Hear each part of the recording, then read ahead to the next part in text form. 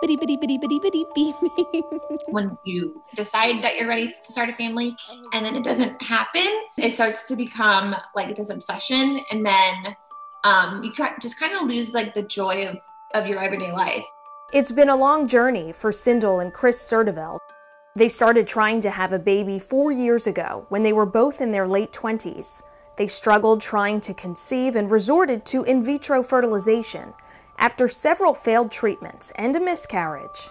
It consumed your everyday life because your normal activities were not as fun anymore because your only sole focus was to try to make him. The Sertivelds were diagnosed with unexplained infertility. 20% of the couples that we see in average have what we call unexplained infertility. Infertility is on the rise, with at least 1 in 10 couples struggling to get pregnant in the United States. Age is a major factor as far as the reproductive potential of any couple, the age of the female partner. According to the American College of Obstetricians and Gynecologists, advanced maternal age refers to women aged 35 and older. The term is intended to highlight the increased risk of complications that can occur, such as difficulty conceiving, miscarriage, and birth defects. The age factor is pretty well known. Most of us have been reminded of our ticking clock at some point, but new research shows that infertility rates are rising because sperm counts are dropping. All we can say is it has significantly declined with no indication that the rate is slowing down. Dr. Shanna Swan is a reproductive epidemiologist. Her research found sperm counts have dropped by half in the last 4 decades. In 1973, the average ejaculate had 99 million sperm per milliliter. By 2011, the average ejaculate had 47 million sperm per milliliter.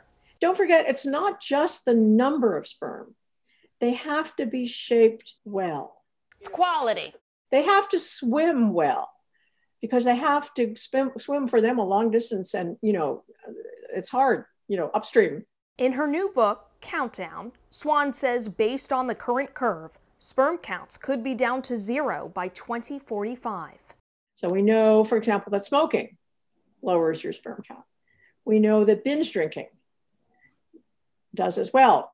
But Swan hypothesizes other factors are leading to an eventual fertility crisis. While you can ask people how much they smoke or how many drugs they take, you can't do that with environmental exposures. She believes chemicals from plastics are getting into our bodies, impacting our hormones, and ultimately interfering with our reproductive functions. If you eat unprocessed food, particularly if you can afford it, organic food, then you are avoiding a lot of exposure. But even changing your eating habits won't entirely slow the curve.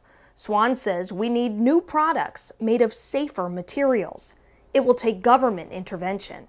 They have to be made of different chemicals that can't interfere with our hormones.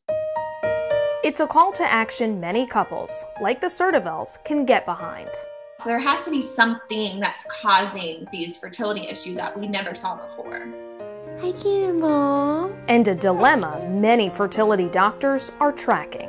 Concept that yes, maybe years down the road we are going to be living in an epidemic of infertility because there's just, man just does no longer produce enough sperm. It's a fascinating concept. This will take a big effort. I believe we can do this.